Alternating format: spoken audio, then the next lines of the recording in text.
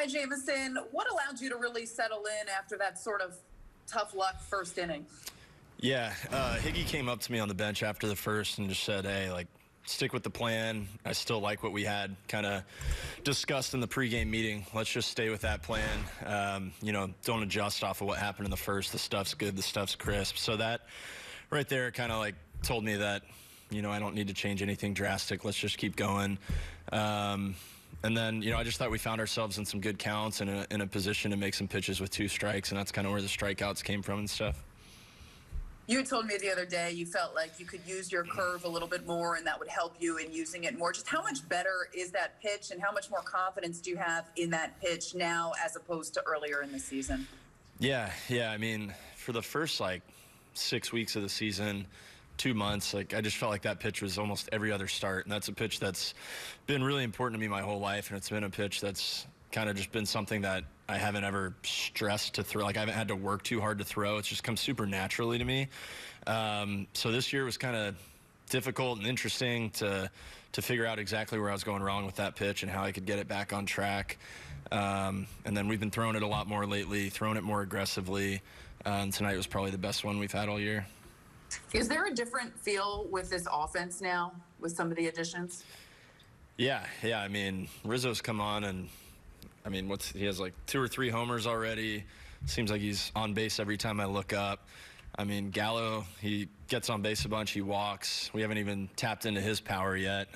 He's playing good defense.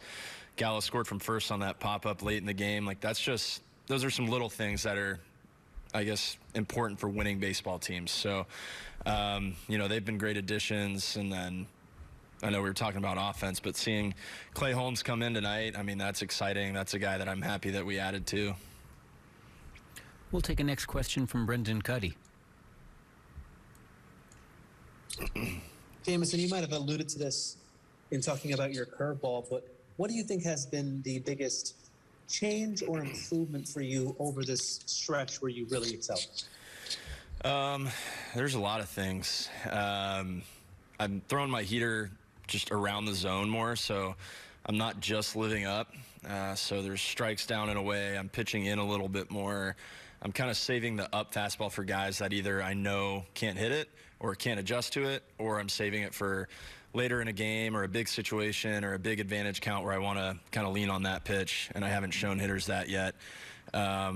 I'm throwing the curveball a little harder. I feel like I'm throwing it in the zone a little more. I feel like I'm able to throw it out of the zone when I want to a little more.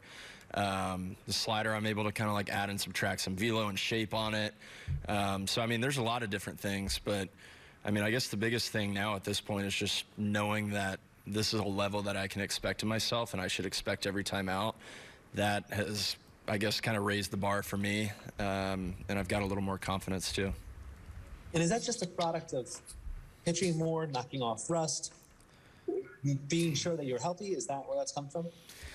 Yeah, I felt really good early in the season. I just wasn't quite getting the results. But yeah, I think that's probably something that the results of the game showed me that I needed to change some things. The hitters are going to give you the best feedback that you could ever want. And, the hitters gave me the feedback through the first 2.5 months that I had to make some adjustments. So that's what we did.